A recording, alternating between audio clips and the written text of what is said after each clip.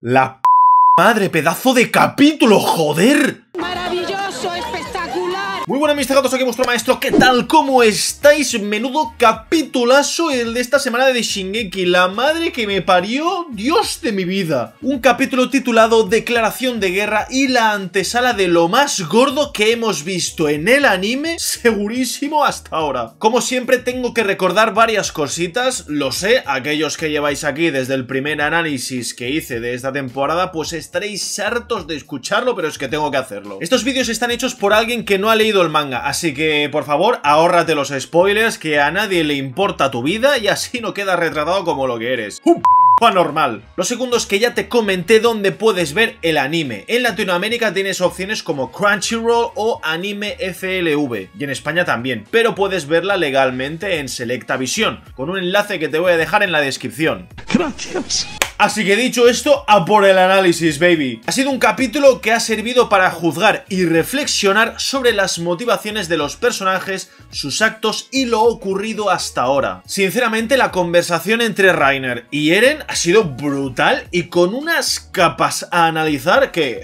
no te preocupes, que le vamos a dar caña en este vídeo, my friend. Y lo de juzgar no es para menos, porque el propio episodio ya comienza con el flashback de cuando vimos en el tercer episodio a Reiner, Annie y Bertotto hablando sobre el hombre que les contó aquella historia sobre cómo huyó de las montañas y de lo arrepentido que estaba para luego colgarse. Es en este momento en el que descubrimos qué es lo que Bertotto entendió de todo esto, que el hombre quería ser juzgado, quería hacer una confesión para purgar de alguna manera su alma, pues de toda esa culpa y poder morir de esta manera en paz. Y no puedo evitar pensar que lo que hemos visto en este episodio es al fin y al cabo una purga general de todas las almas de aquellos abocados a la guerra, al desastre y a la destrucción. Tenemos primero la confesión de Will Tyburn en el teatro explicando la verdad sobre Eldia y Marley y de paso descubriendo qué tipo de persona es. Luego tenemos la confesión de Eren a Reiner diciéndole que él sigue avanzando para acabar con todos sus enemigos. Y por último tenemos la confesión de Reiner revelándole a Eren que él quería ser un héroe, en el momento en el que empujó a Bertotto y a Annie a seguir con el plan, lo que provocó que la madre de Eren muriese a manos del titán sonriente. Porque es que al final, por mucho que tú y que yo estuviésemos ahí en el sofá sentados gritándole a Eren, vamos, mátalos a todos, coño, vamos Eren, hazlo, joder. Cuidado con este que está loco. Sabemos en el fondo que ese círculo de violencia jamás terminará si siguen matándose los unos a los otros. Porque fíjate que cuando el rey Fritz huyó a Paradis, el hombre llevado por la culpa de lo que la raza de Eldia le hizo a Marley y al mundo en general, por los crímenes cometidos y la muerte que provocó, decidió borrarle la memoria a todos los habitantes de Paradis para empezar de cero. Por un lado sabemos que fue un acto egoísta para que el rey pudiese vivir en paz, ajeno a toda la guerra, como pudimos ver en la tercera temporada de mano de Uri Rice, y también ajeno a los problemas más allá de los tres muros. Pero por otro lado, sabemos que fue un gran cambio para la sociedad de Paradis, al permitirles empezar de cero sin esos miedos ni ese dolor. Porque en cambio Marley claramente sigue anclada en ese miedo y en ese dolor, sigue anclada en el pasado. Ellos han sido quienes han avivado las llamas de la guerra de nuevo, quienes han atacado Paradis para recuperar al titán fundador, por el miedo a que el titán fundador utilizase a los millones de titanes colosales que forman los tres muros para aniquilar a todo el mundo. Por cierto, recalcar que ha dicho millones de titanes colosales en los muros, no miles, no, millones. Millones es la palabra que ha utilizado Willy en su discurso. Que no caben ni en la pantalla, hijo mío. ¡Vas a flipar! Y te juro que cuando me he dado cuenta de este detalle que te voy a comentar, he alucinado por cómo el anime durante toda la serie te ha vendido la moto que los Marley eran los malos de la película, que ellos querían matarlos a todos, para luego acabar descubriendo que en realidad lo que quieren es salvar el mundo de su destrucción en caso de que esos titanes colosales despertasen. Pero de lo que no eran conscientes era que todos estos ataques han llevado a Paradis a despertar y a entrar de nuevo en esta guerra que se se repite de nuevo. Porque lo que tú te preguntas al ver la serie es, ¿valía la pena que la gente siguiese sin recordar nada como bien hizo el rey Fritz? ¿Debían saber la verdad? ¿Ha valido la pena el precio a pagar por conocer el pasado? ¿La sangre derramada no es razón suficiente para aprender algo? Pues por lo visto no. Y ya toma por culo. Y todos sabemos que lo que ha sufrido Eren no es justificación para matar a toda esa gente. Pero todos sabemos que Ataque a los Titanes va de esto. Va de cómo un personaje, aunque parezca malo, tiene sus razones, tiene sus motivaciones, tiene un trauma que lo empuja a ello. Como bien nos dijo Reiner en el tercer episodio, haces lo que haga falta, simplemente sigues adelante. Porque al final esto es una guerra de hace más de 100 años, una guerra en la que se han visto envueltos Eren y compañía, una guerra que Marley todavía arrastra y que, llevados por el miedo, provoca que acaben en la isla de Paradis para capturar al rey Fritz y acabar así con la amenaza de los titanes colosales. Porque para salvar el mundo no hay otra alternativa, ¿verdad? Sí. No. Fíjate que Eren ha cambiado tantísimo que ya ni se acuerda de cuando le deseó a Reiner y Bertotto una muerte lenta y dolorosa. Él ya no es el mismo de antes, ya no es aquel chaval empujado por sus emociones, que se calentaba a la mínima de cambio, que quería matar a todos los titanes por lo que le ocurrió a su madre. Yo creo que ahora todo es diferente, que ahora toma esa decisión conscientemente y a sangre fría, y que además, para más Inri, empatiza con Reiner, porque al final Eren y él son dos caras de la misma moneda, dos personas empujadas por un mismo objetivo, que no es otro que el de salvar el mundo, obviamente a su manera. A mí me flipa el autocontrol que tiene Eren, el cómo se hace ese corte en la palma de la mano y no se convierte en titán hasta que le da la mano a Reiner, el cómo se cura la pierna cuando él ha querido, y sobre todo por cómo empatiza con Reiner. Y es curioso cómo Reiner lo hace por orden de sus altos mandos, porque fue instruido para ello desde pequeño, y en cambio Eren lo hace por su deseo de venganza, por aniquilar a aquellos enemigos que han matado a su familia,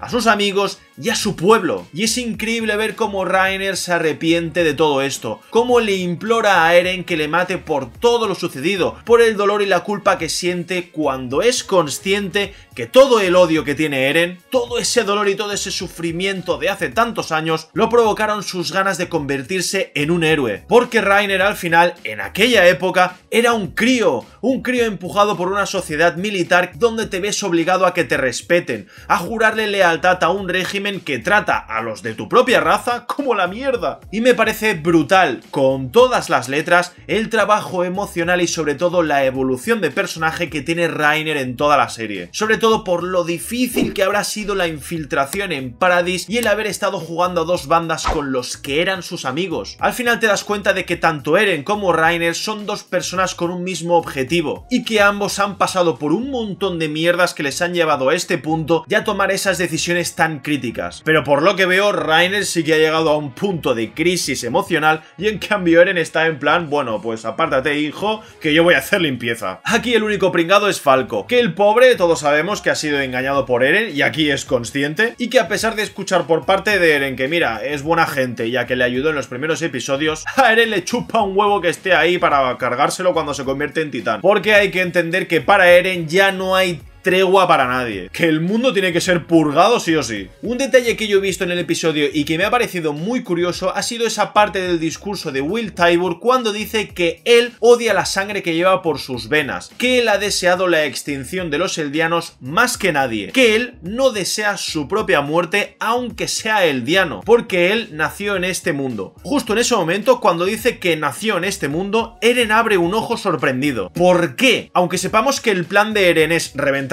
todo, ¿por qué parece sorprendido cuando Willy dice eso? ¿Por lo hipócrita que parece? ¿Por ser un eldiano que ha crecido en Marley? Yo creo que es porque al final Willy con su discurso ha demostrado la verdad. Un hombre que por lo visto desea bastante poder al decirle a todo el mundo que se unan a él y a su causa contra Paradis. A mí me da la sensación de que Willy siempre ha sido un hombre con una falsa modestia bastante grande, que lo único que ha hecho revelando la verdad es proclamarse como el líder de este movimiento. Lo que pasa es que su declaración de guerra guerra pues ha sido más corta que la barba de un quinceañero. Bravo, Eren, así me gusta, cortando los discursos cuando debes. Como hemos visto, Eren ha reventado el teatro donde estaban los altos mandos del ejército de Marley, los peces gordos de todo el mundo que han venido por la llamada de Will Tybur, pero sobre todo revienta el edificio que estaba encima de ese sótano, lleno de familias y de gente inocente. Al final, el ciclo se repite de nuevo y se va a liar pardísima. Como detalle extra, comentar que está clarísimo que Armin ha comido mucha sopa, porque no veas el estirón que ha pegado el chaval, Dios mío de mi vida. Efectivamente, este es Armin. ¿Y por qué lo sé? Pues evidentemente por el pelo rubio, porque la barba es más falsa que Judas y porque Pieck le dice que le suena de algo, evidentemente porque ya lo vio en temporadas pasadas, pero no se acuerda de él porque evidentemente era más pequeño. Joder, Armin, si es que tu constitución se parece a la del titán colosal, Dios mío. Me ha parecido increíble como, al igual que Eren, sus compañeros no van por hostias,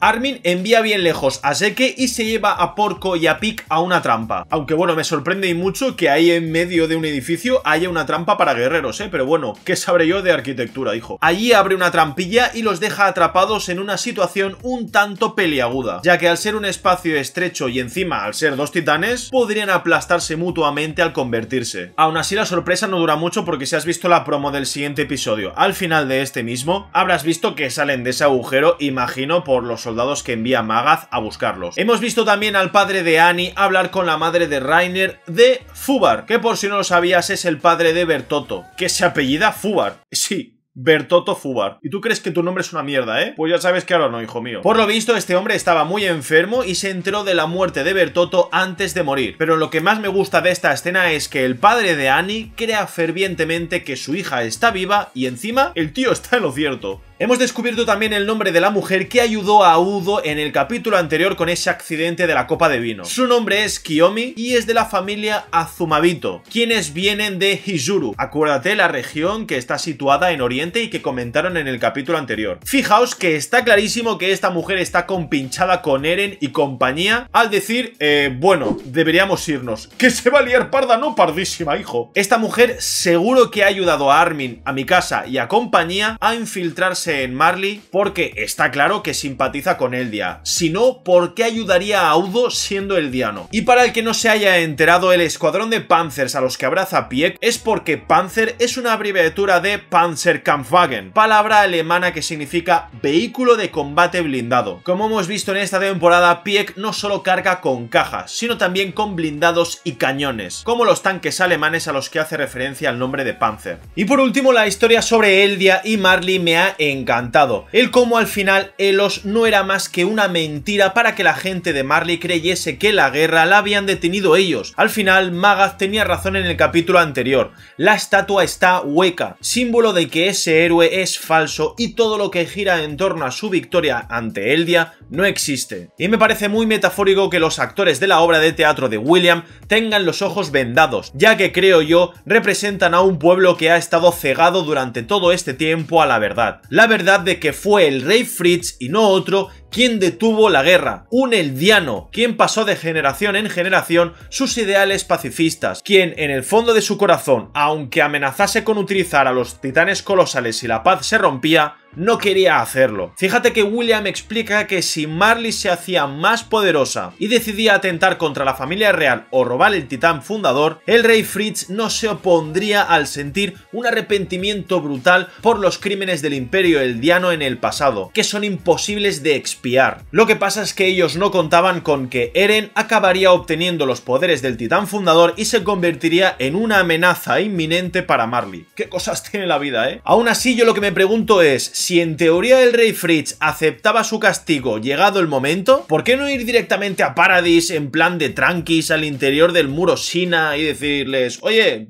heredero del titán fundador, que somos los de Marley, que ya va tocando cerrar el chiringuito, ¿vale? Entiendo que si no la serie habría durado 2 episodios, ¿no? Bueno, el tema está que Eren se ha convertido en titán, que ha reventado el teatro y que ahora Marley ha sufrido su propia caída del muro María. Yo necesito ver a Mikasa, a Armin y al resto liarla pardísima y sobre todo ver cómo Eren tendrá que lidiar con el titán martillo, cuyo portador no sabemos quién es. Yo sí que lo sé porque me han spoileado, así que por favor ahórratelo en comentarios, ¿vale? Que en el siguiente capítulo capítulo ya lo vamos a ver. Así que nada, gente, hasta aquí mi análisis del quinto capítulo de Shingeki no Kyojin. Menuda pedazo de temporada que estamos teniendo. Una lástima que el equipo de animación esté sufriendo tantísimos problemas por la presión y el crunch, pero desde aquí el canal de los cegatos os apoyamos a muerte. Si te ha gustado el vídeo, pues te dejas un buen like, y si no, lo echas a los leones, que no pasa absolutamente nada. Me sigues por mis redes sociales para enterarte de absolutamente todo lo que hago en mi vida de youtuber, por supuesto. Muchísimas gracias a mis Patreons y a mis miembros de YouTube por apoyarme día sí y día también. Y hoy, lo más importante,